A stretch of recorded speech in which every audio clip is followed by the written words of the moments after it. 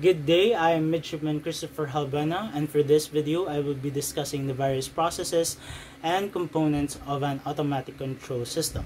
So in this diagram, this is an example of automatic control system where letter A represents the set point or the desired value, letter B represents the signal that is sent from the controller to the final controlling element, and letter C is the measured value that it was measured from the process by the sensing element. So the components include the sensor or the sensing element, the controller, the final controlling element, and of course the process.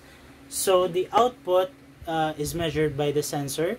The sensor is the one that monitors the controlled variable, then sends to the controller, where the controller compares the measured value to the desired value. If an error is found, it will determine the corrective measures. The corrective measure is then sent or signaled to the actuator or the final controlling element, where the final controlling element directly influences the process, and it will correct the manipulated variable of the process.